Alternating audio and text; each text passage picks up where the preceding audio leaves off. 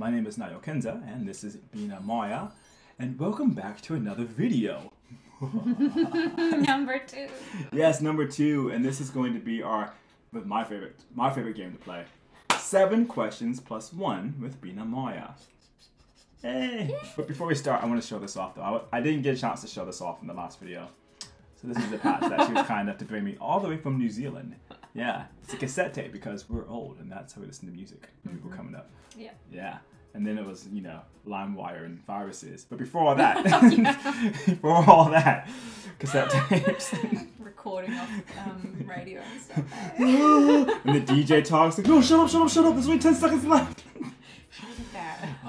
You're listening to XL 106.0. The fuck? They always wasted the end of the song. Goodness. Anyways. Alright, so today, in this video, we're going to do 7 questions plus 1 with Bina Miya. And let's just jump right into it. How do you feel? Yeah. Ready? Alright. Question number 1. Teleportation or flight? Oh, yeah.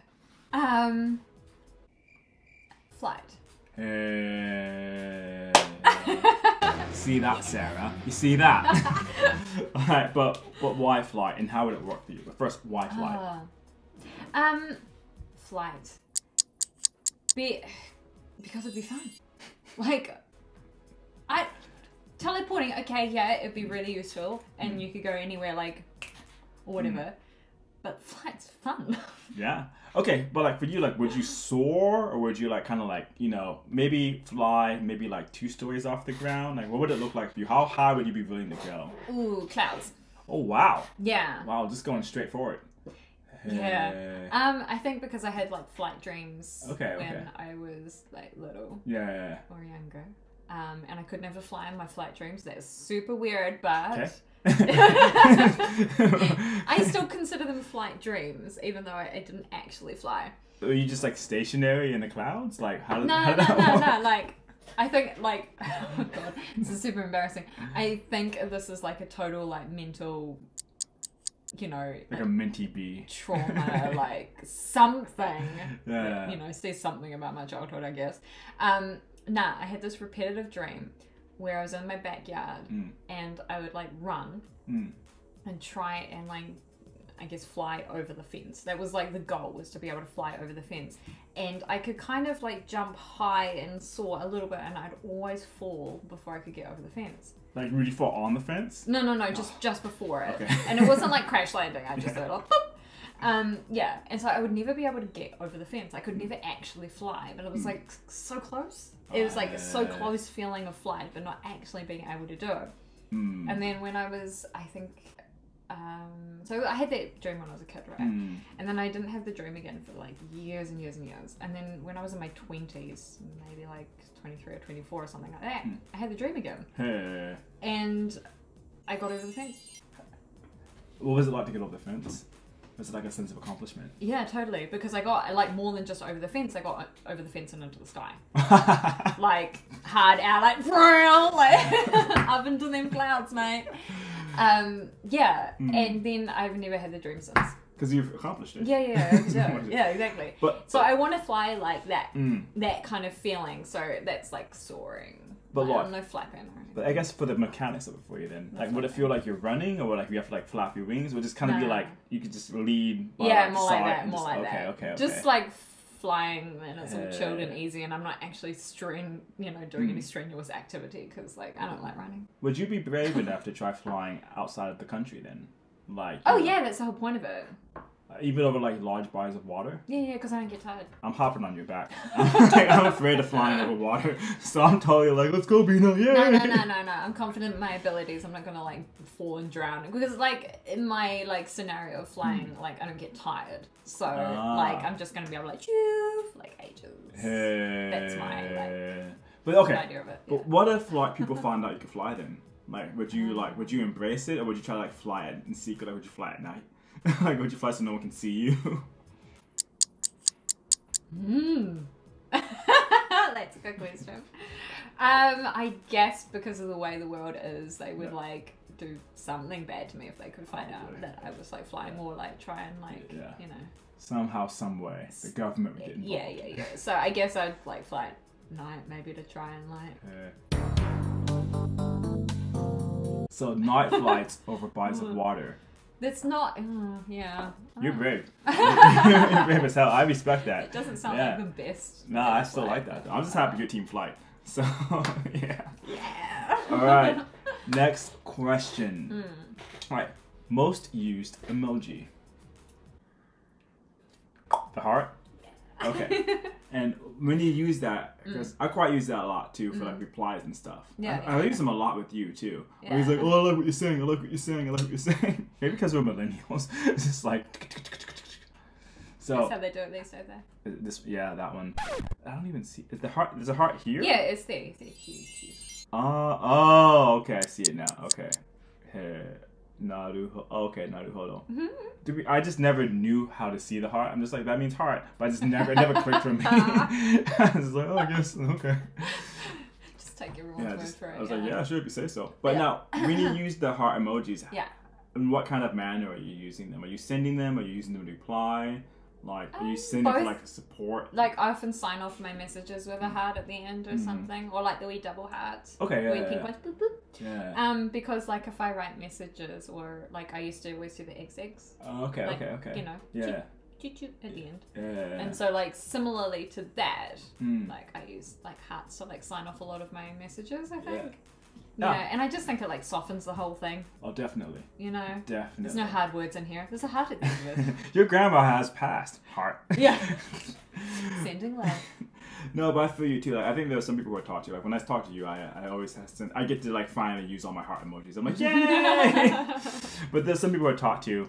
Like one of my guy friends, Daniel, he and I will send each other hearts just to be funny. Nice. Like, you know, the little kissy faces with the hearts. He and I will like, I'll do it with my other friends and they'll be like, bro, what's going on? Oh, dude? really? Like, I love my hearts. Yeah, the hearts are good. That's a good emoji. Okay, are there any like number 2 emojis? Like, you know, any like top contenders? Yeah, the one that's like going with the heart. I send that to you a lot, I think. I quite like that. I'm like, oh. Yeah, because I feel like that has like a couple of different like meanings to it as well. That one. That can just be like a little bit cheeky. Yeah. Or it can just be like sending love, or I don't know. I appreciate the cheek though. So yeah. All right. Very cool. Very cool. All right. Continuing on the topic of phones. Question number 3. If you had to delete all but 3 applications from your phone, which ones would you keep? I would keep Spotify. Okay. I think I need my music. Yeah, that's fair. That's fair. I need to have music on me somewhere. So Spotify. I would keep Time Tree. What is Time Tree? Time Tree is like a scheduling thing, but it's linked to, like, my partner has Time Tree on his phone as well, and so if he updates the Time Tree with like certain like schedules or like things, then I see it as well. Oh, cool. Yeah, so it's like combined calendar, and it's really useful. That's actually pretty awesome. Because I can't remember what day it is or like what I'm doing the next day, so I need something to tell me what it is. And I think if I didn't have that, it would be bad. I'm gonna look into that. That's really cool. So like, for example, awesome. Like if your partner, let's say if you and your partner have like, I guess something that you're looking forward to doing at the end of the week. Yeah. And then like, you know, maybe if something happens the day of that schedule, and then like maybe an hour or two before, then you know me, okay, let's push this back or something like that. Oh, you can, yeah. But it should give you like a message that it has been changed or updated. But I have noticed that sometimes it doesn't. But it's okay. Because I edited his this morning because he put in a couple of schedules, but he's the wrong color. So you can customize the colors then for like individual schedules and like you know, just collective schedules. Yeah. So like I always use pink for mine, and he always uses like this green, and he put in, but they're for like our personal schedule. Yeah. And then like today it was like meeting Nayo, and it was in pink, right? Yeah. And then so for like our together ones, we use a kind of like a teal color, like a cyan, I guess. Yeah. Yeah, and so the ones he had for like our together schedule, he made them green. I was like, no. Like, no, we're both in this. Yeah. And then for our wedding, it's purple. I don't know why. I was just like, has to have a special color. Yeah. So I made it purple. That's tight. I might look into Time Tree. Time Tree's great. Okay, so we have Spotify, we have Time Tree. What's the last one? What is the last one? Can I look at my phone? You haven't said it yet though, but yeah, you can grab your phone if you want. Yeah. One moment, please. One moment. Oh. Sorry.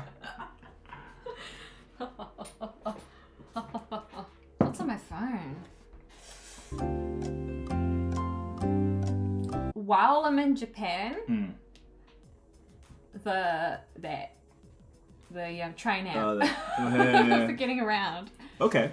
Yeah, I reckon. That's actually a very pragmatic answer. Yeah, it's boring, eh? No, but I respect that though. No, because like I don't think I've mentioned that because I usually just go to like like I forgot the name. I just Google search it or whatever. Yeah. But I think actually having an application has advantages. Can you like save preferred routes and stuff or like? I can't remember. I only just got the app again after 2 years. I don't remember how it works. That's true. Okay, but what about back home in New Zealand then? Like, what app would you keep? Google Maps. Okay, that's fair. For the same reason. Yeah. Okay, so I get lost. I don't know my way around anywhere. Even my hometown, I get lost. Yeah. I need a map.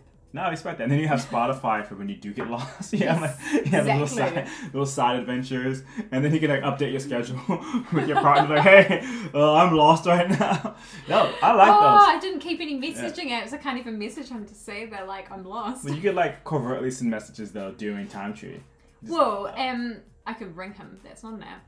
That's true. Yeah, that's a freebie. That is a freebie. Yeah. Alright. But I do like your answers though. So Spotify, Time Tree, which I'm gonna look into, and Google Maps or a train app in Japan. Yeah. Nice.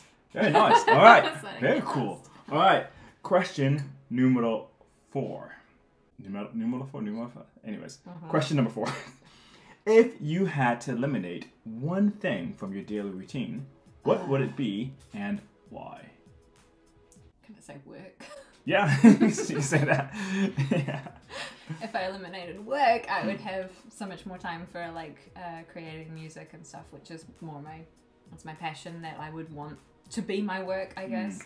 But I also don't want to be one of those people who like does their passion for their job and then start to hate it. That's fair. Yeah, that is fair. Yeah, yeah. So what like a backup routine that you get rid of then? So like backup routine.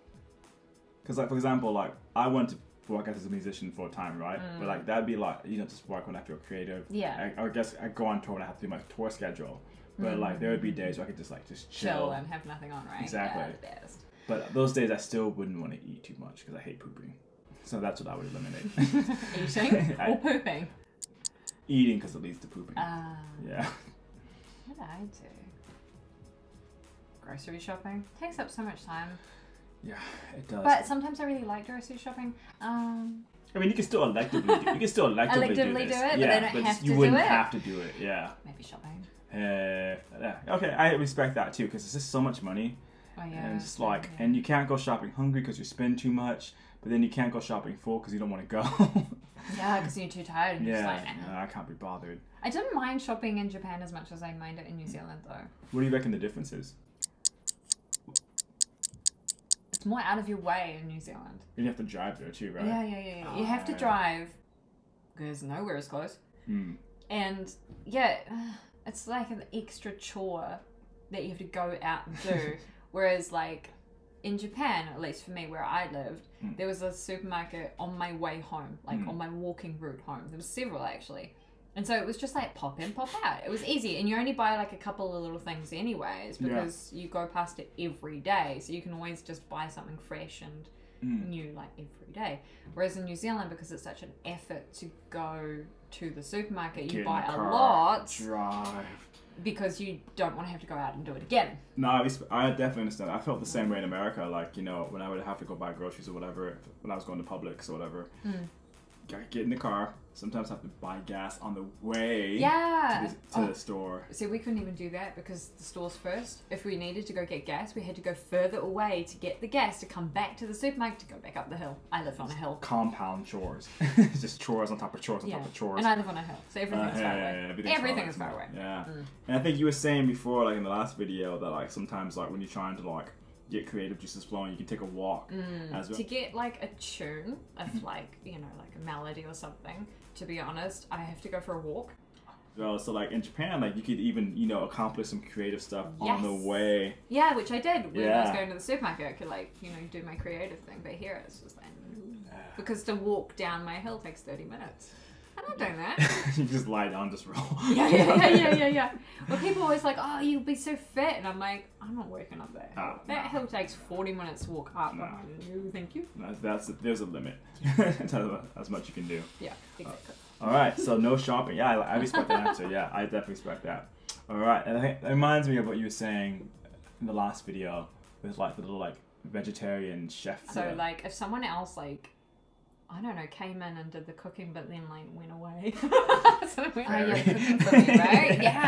Yeah. So you don't have to go to the supermarket. It's all around food, isn't it? Yeah. We should just not eat. Well, this video is also sponsored by Huel. Yes. All right, this is actually my favorite question, and I'm looking forward to asking you this one. Oh, so no. the next question. Is this? Yeah. All right, here we go. If you were the captain of a pirate ship, what would be the name of your ship? So I really want to give like a cool answer that's all like mysterious and like, you know, grown up and you know, cool. Because that's the image I want to be, but I'm not that person. I don't want to say anything. Like I want to be cool and like suave and like mysterious, which I was like when I was a teenager. Yeah. And now I've turned into like this goofball. That's cool. So to be honest, we can be goofballs together. Yeah. That's why we collab so much together, because we're both goofballs. Yeah. Okay, cool. That's right then. Yeah. Goofball energy. So like to be honest, like my Kaizoku-san, what's it called? Pirate ship. This is One Piece. Sorry. So my pirate ship name would just probably like be like Kaizoku-sen? No, it would be like Fluffy Pink Bunny, like chocolate syrup or something, like done like that, you know. I actually like that. Now think about this, because like you would expect pirate ships to be like, you know, either like something like maritime related, maritime related, or something kind of something kind of tough. But if it's like chocolate syrup, I'm not with them. I'm not with them, bro. Like they're pirates. Fluffy Pink Bunny chocolate syrup. Yeah, I'm not with that crew. Be like, nah, they'll kill me. Like, you know, they're probably badasses. Like, I'm not with the Fluffy Pink Bunny crew. Nah, I'm not messing with them. I'll take, you know, Liquid Death over here or whatever. I'll take my chances with them, but this one. Well, a lot of ships and stuff are like also like lady or like women's names and stuff out there as well. Yeah. That was my ships. What's your ship? It was Genevieve of the Deep. That's all like cool and deep and like, you know, mysterious and suave. But the thing about we might sink though. I should have realized. Genevieve of the Deep. We might end up in the deep. In the deep, yeah. So, yeah. I feel like with like a fluffy, what did I say? Fluffy pink. Pirate crew? No, Fluffy pink rabbit chocolate syrup. It'd be more like this. Yeah. Nobody's with y'all, bro. I'd be afraid of that. I'd be afraid of that game. Be like, nah. No. I'd probably paint it pink as well. Yeah, I'd probably leave the ship alone. I'd be like, we could be comrades, but I'd be like, I don't want them as an enemy because I don't know what kind of crazy stuff the captain has up her sleeve. Yeah, kind of cracking. Yeah, you're like, ooh. There's a reason why they feel comfortable enough to have that name. I'm not gonna find out. We're super strong. Yeah. Yeah, I'm not gonna find out about that one. So yeah, all right, I really like that answer. So once again, Fluffy, pink bunny, chocolate syrup. Sounds like some kind of like illegal wrestling move or something. Like you're not allowed to do the Fluffy Pink Bunny chocolate syrup because like you dislocate someone's neck. All right, number 6. This one I think is probably the hardest question I reckon I have on here. So sorry, heads up. I thought the pirate ship was hard. Okay, fair. That's fair. But it was such a great answer. So, all right, here we go. Question number 6. What book did you read that changed your life the most? Yeah, that is quite hard. Yeah. Is it bad that I can't remember what it's called? Not at all. I know what it is. I just can't remember what it's called. Explain it to us. Okay. So, I'm dyslexic and I couldn't read until I was like 12. That's super embarrassing too. No, thank you for sharing that with us. Yeah, not embarrassing at all. So I sucked at English. Still not great at it sometimes. And, you know, the school was always trying to force me to read and I hated reading. And my godmother, she gave me like these fantasy books. And like they're like, you know, preteen. I guess, level sort of fantasy books, with a really strong female character as the lead. And those books got me into reading, they got me into writing, they got me into like fantasy, they got me into like creativity. So I think those books changed my life probably the most. Okay, let's work out what it might have been. So you can't remember the name of the books. What was this? Do you remember like the story or whatever? I can't remember. Yeah. I remember them like fully. I just can't remember what it's actually called. It's like we always called them the Alana series.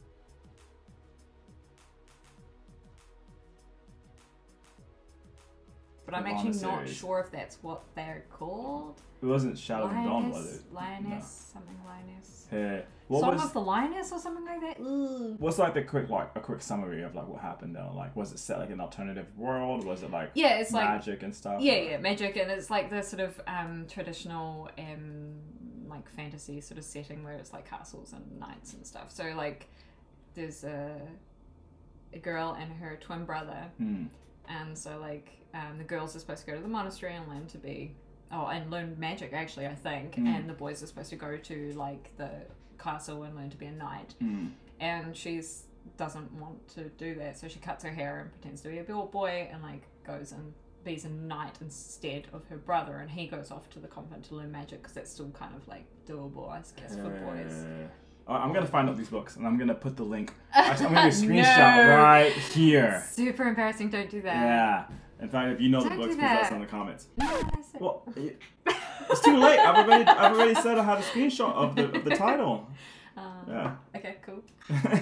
Yeah, I don't know, because those books were what got me into reading it, I guess, and then I like fell in love with reading after I was able to read finally, and also like probably inspired me to start writing myself as well, because I wrote books as well. So That's I really guess cool. that led into that. Thank you for sharing that with me. I appreciate it. That's really cool. Yeah, very cool. All right, on to question 7. All right, now I think I might know the answer. Actually, I reckon I might know the answer to this, but I don't know. Do I know the answer to this? We'll find out. Ooh. All right, are you a spring, summer, fall, or winter person? Please explain why. Are we talking about colours? Talking about how you feel on the inside. Oh. So I guess personality, I guess, or just like your outlook on life. I'm a winter person, no surprise. But I'm not a winter season fan, but I'm a winter person. Okay, gotcha. Where it counts. So like, if we're talking about colouring, I think I'm spring, which is weird, but apparently that's what I am. But what do you mean by that, by colouring? Colouring. What? So like, with like fashion and everything, we talk about people's colours as being either winter, spring, summer, or autumn. So like, it's what colours suit you. Naruhodo. Right? Yeah. So like, I'm a spring colouring. So like spring colours. Greens and like. Not like that. All of the seasons have all of the colours. It's the tones. Okay. Nantanaku wakaru. Nantanaku. Yeah. So yeah. Tatoeba. If you think about like, winters have quite sharp colours. So it'd be like really clear blues and like whites. But I only wear this shirt for the video. Yeah. Yeah, I wear all black usually in my day-to-day life. Yeah. For me, they're still quite clear colours, but they're kind of slightly on the softer side. Okay, like pastels? No, I can't. Can't remember now. I know when I say it, it's real hard to explain. But we're talking about what? Personality. Yeah, so like mentally, I guess, how you see yourself, like, not spiritually, but you know what I'm getting at. Like, you know, like psychologically. Autumn. What season do you... Autumn. Yeah. And why is that? Because I think autumn is a little bit more on the chilled side. It's still really warm. And even though summer is the warmest season, I feel like autumn is more cozy. And so I think I'm more of a cozy person because people can come and talk to me and like... I like that. You know. I like that. Yeah. I was going to have you as a summer person, but hearing this now, I definitely see you as an autumn person. You, I guess, yeah, because definitely you're an autumn person for me because I can talk to you about anything. Yeah. So it's cozy and rappy. So it's still warm. but there's a little bit of freshness in the air, but it's not sharp the way that spring is. Yeah. And it's not so hyperactive the way that, like, I can be hyperactive, but that's because, like, there's a little bit of lingering there of the summer months, right? That's true. Yeah. Yeah. Because autumn's my favorite season, but I know for me, I'm winter. In my heart of hearts. Fair enough. Yeah. See, I like summer, but I feel like I'm probably autumn person. Yeah, that's dope. That's really dope. All right, now we are on to the +1 questions. So this means Bina's going to choose one question that we're both going to answer. All right.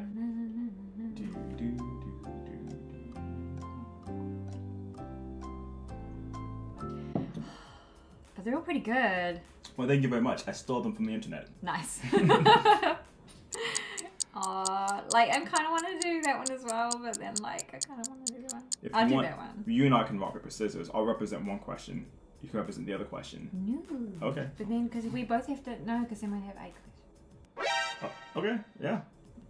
9 questions. No, whichever question wins gets asked. Oh, the losing question doesn't get asked. Oh.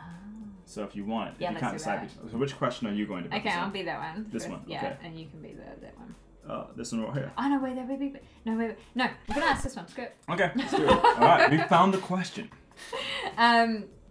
If you could pick up a new skill in a moment, what would it be? Fun. I think it would be better intuition on how to read people. Oh. I guess if I had to think of something momentarily, because I reckon maybe the skill might leave you after that moment. So like, okay.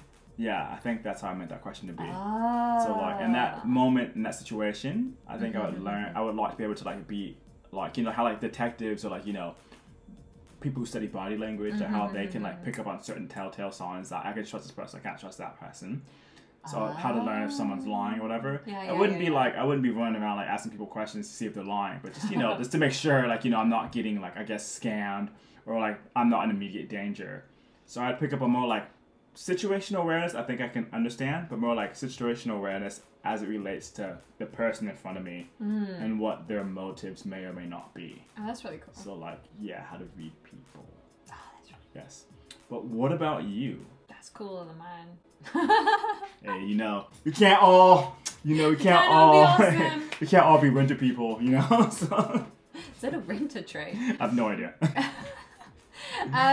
See, that's not how I read the question. So, I just thought it was like a skill that you got to keep. Oh, no, I'm sorry. I should have phrased that better. But yeah. This kind of still kind of works though. So mine would actually be like an athletic ability.